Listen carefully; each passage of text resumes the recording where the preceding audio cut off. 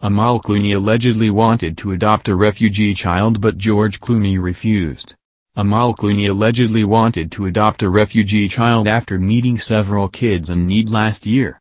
However, George Clooney refused. This week, Gossip Cop revisited a dubious story that was published by OK! Magazine exactly a year ago. Back then, the tabloid alleged that the Clooneys were feuding over having more children. The human rights lawyer allegedly wanted to adopt a baby in need because she believes that they are capable of giving the child a better life. However, George believes otherwise. The Ocean's 11 actor allegedly thinks that adopting a refugee child is risky because it needs more love and attention. And the fact that he and Amal already have 2 kids, who are still very young, made the actor think that having more kids just wouldn't work for them. Last year, Gossip Cop already debunked the tabloid's claims after they spoke with an unnamed source for the Clooneys.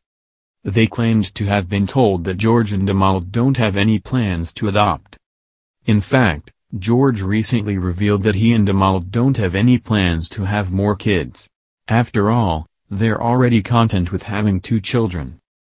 During his interview with Sunday Morning, George revealed that he was shocked to learn that he and his wife were having twins. Since he's already in his 50s, George admitted that he was just looking forward to being a dad of one. So, when the doctor told him that he and Amal will be having twins, he was unable to speak for about 10 minutes because he was so surprised. But despite his shock, George has warmed up to becoming a wonderful dad to Ella and Alexander. In fact, he recently told GQ that he's very hands-on with his twins, especially during the quarantine period. The Up in the Air star said that he managed to cut his kids' hair, and he also reads books to them.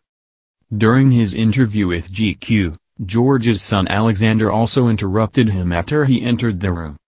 George had a conversation with the 3-year-old who had chocolate on his face. He asked if he ate the treat, and Alexander said yes. The actor then asked his son how old he is now, and Alexander adorably said that he's 3 years old because he just had his birthday.